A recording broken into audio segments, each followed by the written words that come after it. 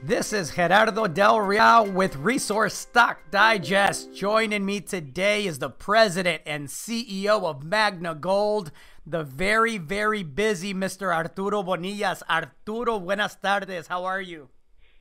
Gerardo, muy buenas tardes. How are you? I am well. It's an exciting gold and silver market, to say the least. You have gold flirting with $2,000 again. Magna has been extremely busy. You've been very clear since you and I first met that the goal for Magna Gold is to become the next mid-tier producer from Mexico, and you're working hard at achieving that. You just had some news that was important, but I believe it's just a start. You announced the pre-feasibility study on the San Francisco mine. Can we go over some of those details? Yes, correct. It was our second pre-feasibility update. It was mandatory for us to be able to provide guidance soon. And the report is quite good. I'm very excited about all the work that was put in, and the results are very, very encouraging. We have published we already posted the pre-feasibility study on CDAR, and the results are very good.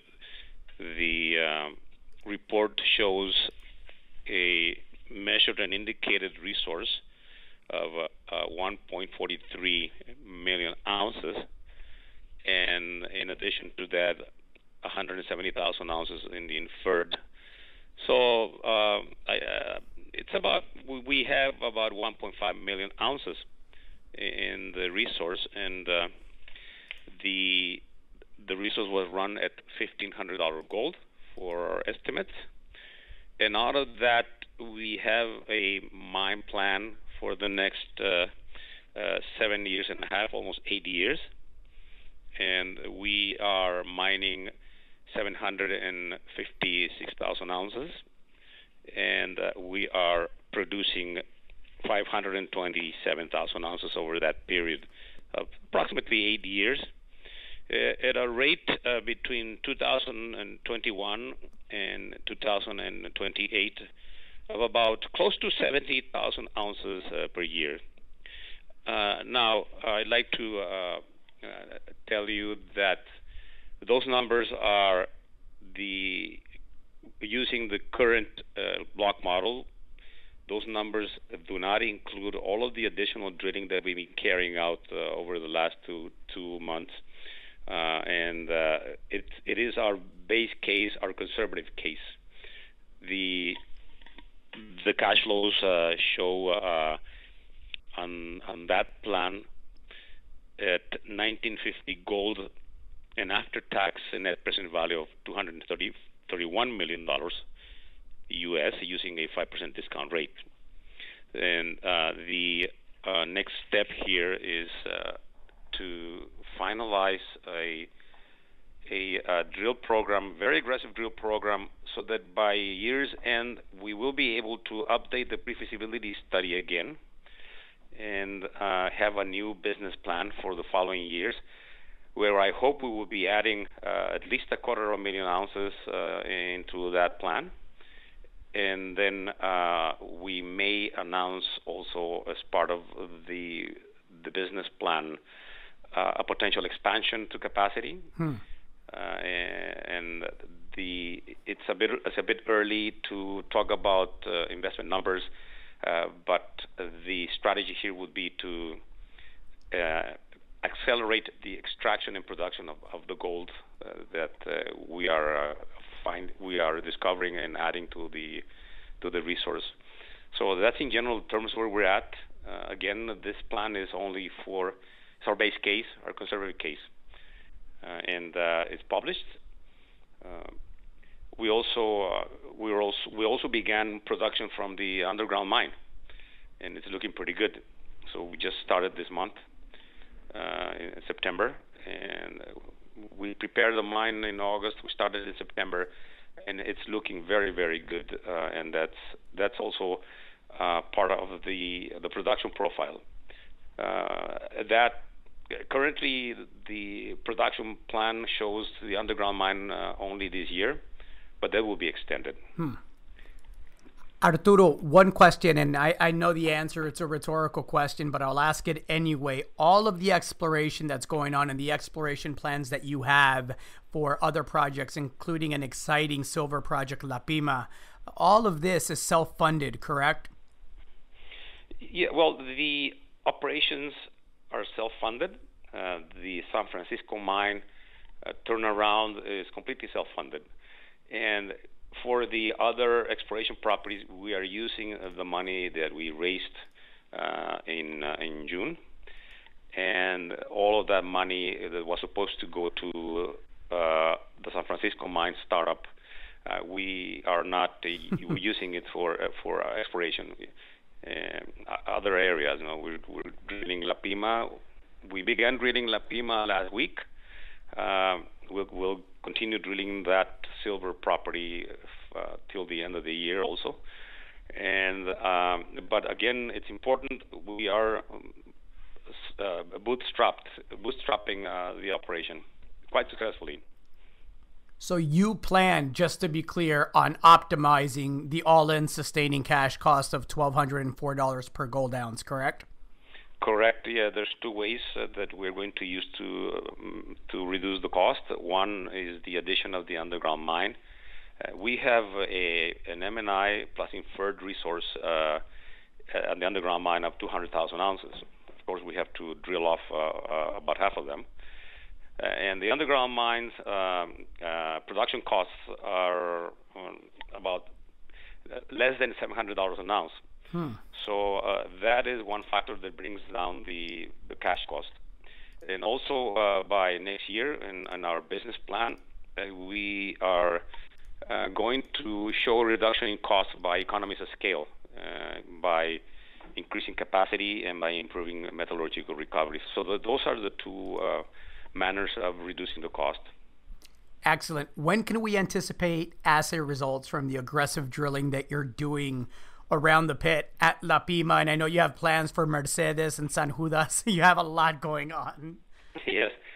Well, I would like to complete all the drilling that we're doing, because it's not about discovering one hole. Right. It's we need to do at least 50% of the drilling and be able to announce this, and also once we finish, we will have a new block model, and then we will announce that by January, February next year. And in the case of the other projects, La Pima, we should be announcing results in 2 months, the initial results for the first phase of drilling. And our Mercedes project in the Sierra Madre, our original qualifying transaction and a qualifying project, we are moving very fast to put it in production in Q1 of next year. We're going to extract what we found up to this point without any further drilling. That is going to bring a considerable amount of cash to the company. Is there still exploration upside at that project that you can self-fund again from what you've already found? Well, yes, no, that's, there's a lot of upside. We have a big land package there, and we are acquiring more. And the money that we generate there will be ample to explore the entire area and probably acquire more properties in the region. Yes, it will be self-funded. So just to summarize, Arturo, you have heap leach production, underground production, exploration around the pits, exploration at La Pima for high-grade silver. You're going to drill San Judas, and you want production from Mercedes and eventually San Judas? Oh, yes, San Judas is very important. San Judas, it's in an exploration stage. We need to drill it. But again, we are also making sure that we're not stretching too much. And we are reinforcing our organizational structure also. We hired a VP Finance in Canada, a controller. We will soon have an investor relations corporate development person in Canada. And here in Mexico, we are also hiring or bringing back some of the people that worked with us before. Like we just A couple of months ago, we hired an underground general manager who's been doing a great job. And also, we are expanding our geologist team to be able to do all of this. And so we are moving ahead, also carefully, gradually, but sustainable as far as the human capital. And because you're not busy enough, you're still on the M&A trail.